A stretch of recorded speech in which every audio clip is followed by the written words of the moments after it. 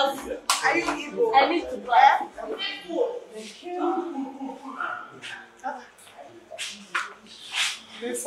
Hi.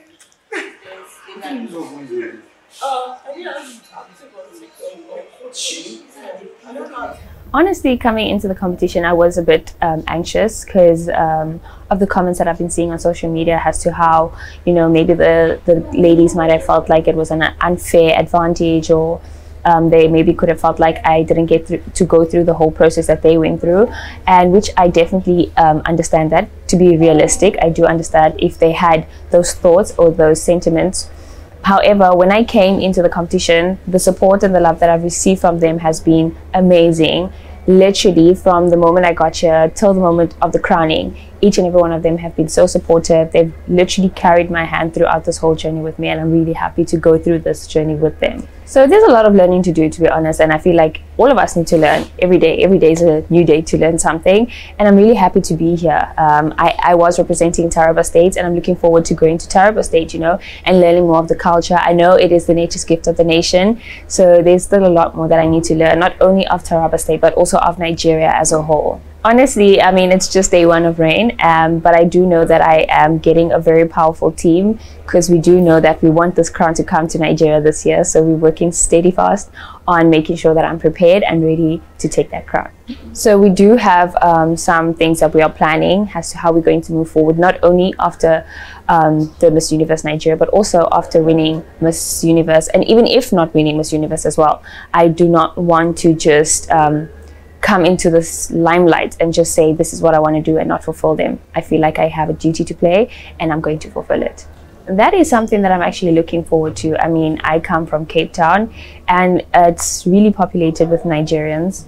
So I wouldn't say I was aware of the rivalry between the two countries, but it was just there. It was just there. But I think after me participating, that's when I became actually more aware that, okay, there's actually this conflict between the two countries.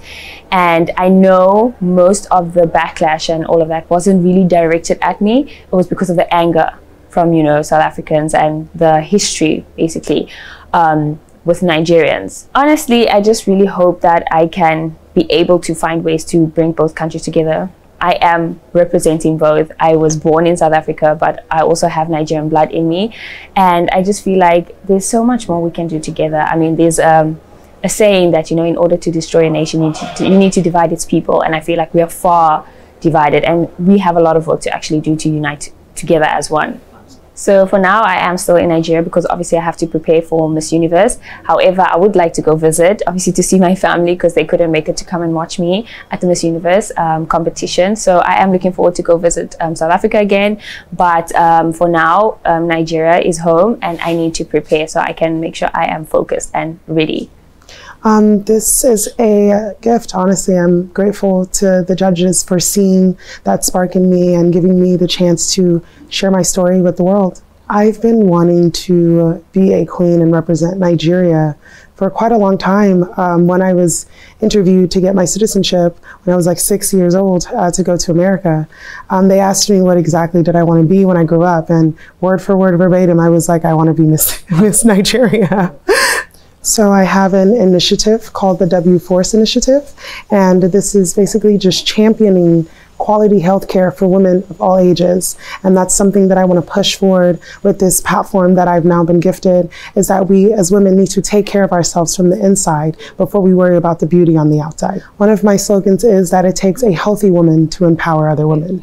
And so I want to facilitate that again with my W Force Initiative. What we do is that we champion quality healthcare for teenagers. Specifically, we give them sanitary pads and teach them about their menstruation. For pregnant women, we enroll them into anti-natal classes. And then for our elderly, we give them supplements and care providers. So we're pushing this reputation that your health matters. It matters. In order for you to be able to do anything in this world, you yourself have to be healthy and take care of yourself. Shocked, to be honest, but I'm super glad because after meeting her, she's a down-to-earth woman. She's someone that I feel like represents both South Africa and Nigeria wholeheartedly. And she just shows that unity is what we need right now, especially as Africans. And I'm honestly glad that she came. She worked hard and she deserves that win. We actually had a group chat where we all poured ourselves out. And for the most part, I was super nervous when they called her as the winner because I wanted her to have that backing because as a queen, no man is an island. It takes a village.